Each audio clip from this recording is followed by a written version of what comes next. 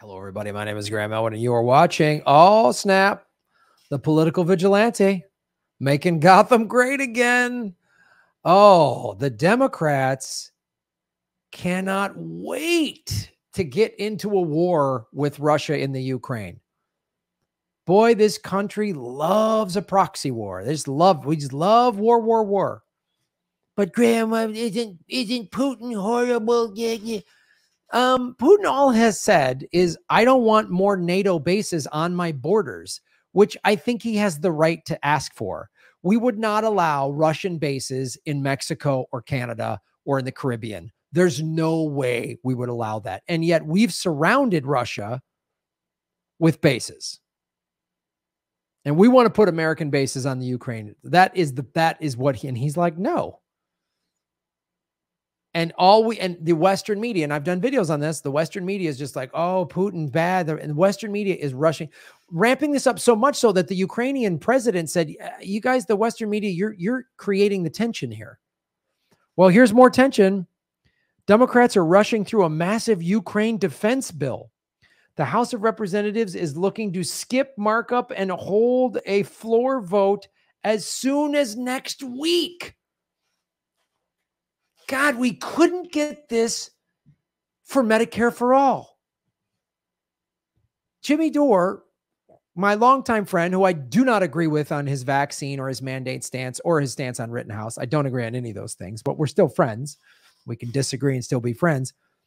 All he was pushing for, and all of us that supported Force the Vote, was just move to a floor vote for Medicare for All. Force the vote. We can't seem to get mad. We can't. Oh, it's just too complicated. It's a performative act. But boy, when there's war money to be spent, man, it just happens like that. How are we going to pay for this? No one's asked. How are we going to pay for this? I'm going to show you $500 million. This is from The Intercept. $500 million just to go to the Ukraine for war. Having a tough time paying your bills because business is like half or 20% of what it was, even though things are kind of opened up, maybe where you live, your business is struggling. There's no more stimulus money for you. Maybe you're behind on your rent for your home or your business. And there's no money for you, but we got money to send Ukraine war. Oh God, money for war. We always got money for war. House of Representatives are planning to expedite a massive bill that would dramatically increase U.S. security assistance to Ukraine and lay the groundwork for substantial new sanctions on Russia. Can't get a floor vote for Medicare for All, but man, Pelosi and the gang snap into action. And the Progressive Caucus, which couldn't do anything, the squad couldn't do anything for Medicare for All. They couldn't do force the vote. They just got mad, said Jimmy Dore was too mean. He was too angry and too mean. But man, we can go destroy people's lives in another part of the world, not help Americans, and destroy other people's lives. So we can fuck two people, home and abroad. We can fuck people over. Isn't that fantastic? House Speaker Nancy Pelosi, Democrat from California, told members on a caucus call Tuesday that she's looking to skip marking up the bill and move it straight to the House floor. So it is easy. So we can do it. So we can figure this out. Setting up the possibility for a vote as soon as early next week. This is how the space for non-military options gets slowly closed off in Washington without any real debate, one of the sources, a senior Democratic aide, said to The Intercept, and they remained anonymous. The legislation would send $500 million from the Foreign Military Financing Program to Ukraine for 2020, back in 2022. In 2020, we gave the Ukraine $248 million. So we're basically doubling it. Gee, I wonder what defense contractor lobbyists are in Washington right now saying, push it, push it, push it. Because all this is aid. What does aid do? Well, that means Ukraine's going to buy weaponry from, take a guess, all the regulars, the whole gang, everybody over at Boeing and Raytheon and Northrop Grumman and that whole crowd. They're like, we could double our money. Let's ramp up. Putin's bad. And let's only have one narrative in the Western media. the BBC, which is state-controlled media, state-run media, British state-run media, BBC, and corporate media. The corporate state media is what America is. We have that's the corporate state media. We've shown you Raytheon has bought ad time on MSNBC and all the networks, right? That's what's pushing this. And the fact that they couldn't do force. Remember a year ago, we were saying force the vote for Medicare for all. We could all have Medicare. A year later, we could all have Medicare. We can't do it. The Squad couldn't do it. They're useless. The Progressive Caucus in the Democratic Party is useless. There's almost 100 members in the Progressive Caucus in Congress. They could say, well, Medicare for all is a progressive platform, I thought. So this reminds me, like when I was in high school and I would goof around a lot and I would get B's and C's and the teachers would be mad. You know, I'd goof off in class. I was a class clown, and my my mom would always be so mad. Like, Graham, you know, just like, and my grades weren't great, but they were, you know, I was good enough to play football. My parents were like, how do we motivate this kid to get good grades? We know how smart he is. Why? And then, so they put this fear into you in my high school. Junior year, you got to get good grades to get into a good college. So I just said, all right. And one semester I got all A's. I got all A's. And I thought my mom would get off my back, and she goes, oh, so you can do this. And I was like, oh boy. So this isn't like it's too hard, you can't figure it out, or you got a learning disability. You don't know what? What are you talking about? You got all A's. You know, and I was like, ugh. It was like, you just flipped a switch and got all A's. So you can do this. And I was like, oh man, this is what I say to the Democratic Party. Oh, so you can force the vote just for war money. So the Democrats can force the vote for war, but not Medicare for all. But boy, we got to line up with what's going, the leaders in the Ukraine, because they're freedom fighters against the evil Putin. Oh shit, they're Nazis. Whoops. The CIA may be breeding Nazi terror in Ukraine. This is from Jacobin. The CIA has been secretly training anti-Russian groups in Ukraine since 2015. Everything we know points to the likelihood that they include neo-Nazis inspiring far-right terrorists across the world. This was recently. This was a couple weeks ago in Jacobin. Here's something from The Nation in 2018. Americans' collusion with neo-Nazis. Neo-fascists play an important official or tolerated role in U.S.-backed Ukraine.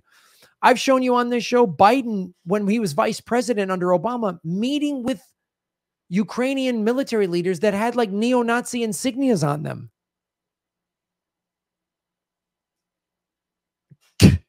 So we can't force the vote for Medicare for all, but we can force the vote for more war spending and give it to Nazis. Jeez. Yeah, but they're better than Trump. How? Trump's a flat-out Nazi. A lot of those people that stormed the Capitol on January 6th were Nazis, but we're also giving money to Nazis in the Ukraine. Oh, that's right. America's always been backing Nazis.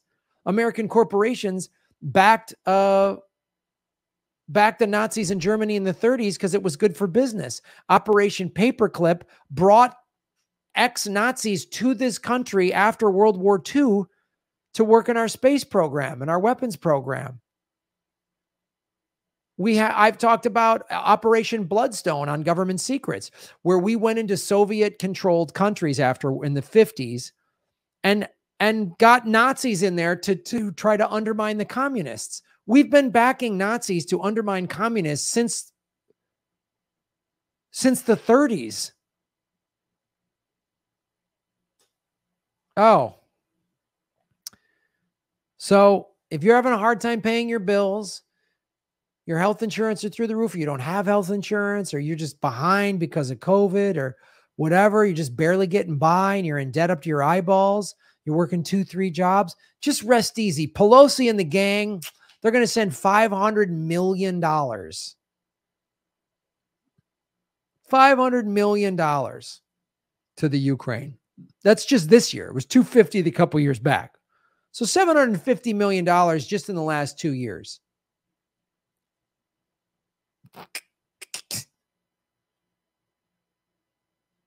That's a little over $2 an American.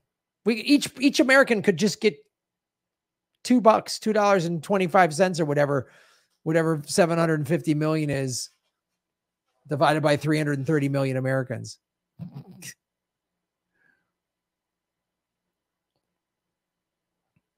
Gee, we should all have free healthcare. We should have been given free healthcare in the middle of we're in 2 years, and we're coming up on the 2-year anniversary of this pandemic shutting this country down. 2 years. We can't get free healthcare in the middle of a pandemic, but the Ukraine can get money for some bullshit proxy war or whatever. We got money to back Nazis in the Ukraine because we can't handle Putin just having the right to protect his own citizens. Awesome. Vote any blue will do. Yeah, money for Nazis when you vote for the Democrats. I mean, that's why the Democrats are better. The Republicans are just flat out Nazis who just are Nazis, and you're just giving them, but at least the Democrats funnel their money through some other country to Nazis. I mean, that's better. That's literally, I bet you there's a liberal watching this making that argument. Hey, Graham, at least the Democrats don't flat out support. I mean, they sideways, but it's better than, yeah, it's right. The lesser of two evils is still evil. That's why in the next election, I'm voting for Ted Bundy over Jeffrey Dahmer, because at least Bundy didn't eat his victims. Sure, he brutally murdered women and cut up their bodies and was a psychopath that represented him. He was a serial killer, but he didn't eat the victims like Jeffrey Dahmer. So Ted Bundy, 2024. Follow the money, connect the dots, get the truth, shave your knuckles for justice. Boom.